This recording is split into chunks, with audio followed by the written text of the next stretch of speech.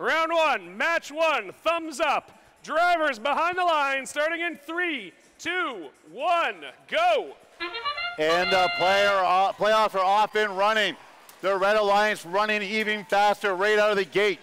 20-56, 36-83, making short work of the Coral on that side of the field, almost getting all of L4 filled up in autonomous. That is why they're the #1 seed, 65 points in autonomous. That is hard to overcome. 76-23 going down to play defense as they roll over some algae right away. But it looks like they have gotten themselves back down. The two other Red Alliance robots working hard clearing that algae. 20-56 getting the algae off and then getting more Coral back on top of the L4. Easily getting rid of the algae and put it up into their netting. Blue Alliance trying to keep pace with that quick attack by the Red Alliance. 20-69 trying to get themselves situated, get themselves some points on the board.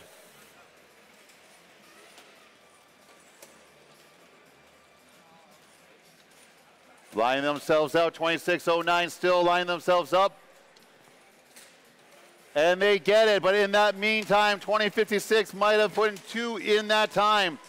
It is good to score, but against the Red Alliance, you must score quickly. 16-46 trying to has played the best defense all weekend long, but cannot slow down that Red Alliance juggernaut. Team Dave and OB Robotics working in tandem to fill up that reef. 16-46 trying to stop them in vain at the moment. Blue Alliance trying to make a comeback, but having a hard time with 76-23, playing some great defense. This Red Alliance is shaping up to be quite a team already, sending a message to the rest of the teams watching. We have 30 seconds left in the match.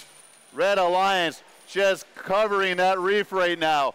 There's only a handful of spots left to cover, and they are taking care of that right now.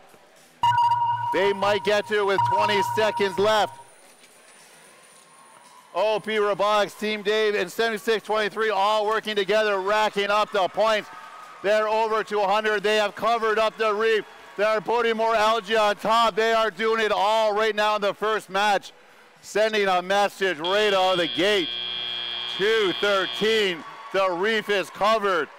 What a great show on Blue Alliance, just blindsided by that strong.